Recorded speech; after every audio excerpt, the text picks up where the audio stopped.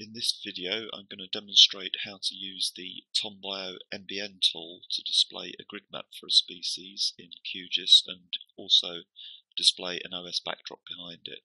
So I use the NBN tool here from Tom.bio, and on the Filters tab I type in the name of the species I'm interested in. I'm going to use the purse web spider here. Let's try that.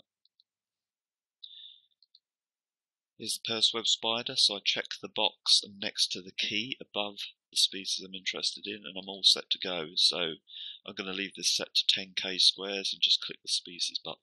So what we'll get down from the NBN now is a species distribution map for that animal. If I zoom in, you'll see it there, but no OS backdrop at the moment. I'm going to delete those layers using this button here and repeat it, but this time I'm going to have this display OS backdrop on.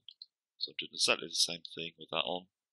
This time, if you zoom in, you'll see that not only have we got the distribution for the species itself, but we've got the OS backdrop. Now notice what happens if I click this delete button again. It deletes the species grid map, but it leaves me the OS backdrop on there. So I can display any data over this, and I just wanted to show you a quick trick about saving this as a layer definition file. So if I select that layer now, go up to Layer, Save as Layer Definition File, and I can put this anywhere. I'll just put it in the temp folder for now, but you should have a folder where you keep these definition files really.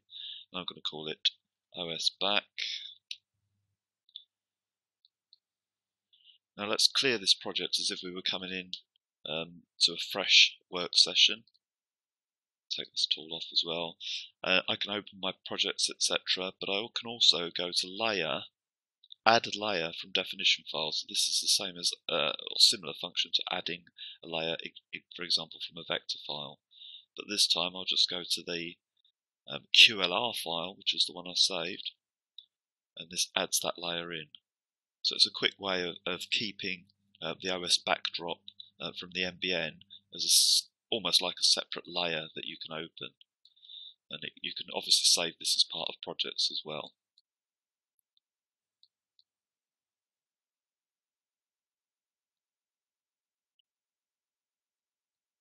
Just showing you what happens as you zoom in.